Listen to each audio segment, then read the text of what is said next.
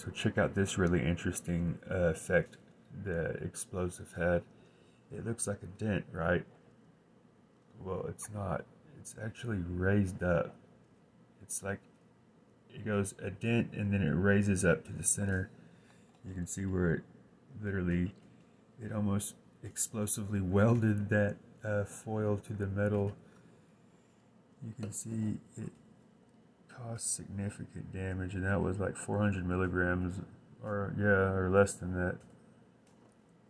I don't know exactly. It was 0.04, a little bit less than 0.04 grams, but I thought that effect was interesting. I think the water had a lot to do with it, why it didn't put an actual dent, but a raised dent. Maybe it went down and then reversed, and popped and came back up the other way or something from the water, the force. I don't know.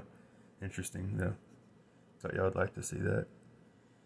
That's the danger of HMTD though. That little bit can cause a lot of damage. Alright, thanks for watching, guys. Please click like and subscribe.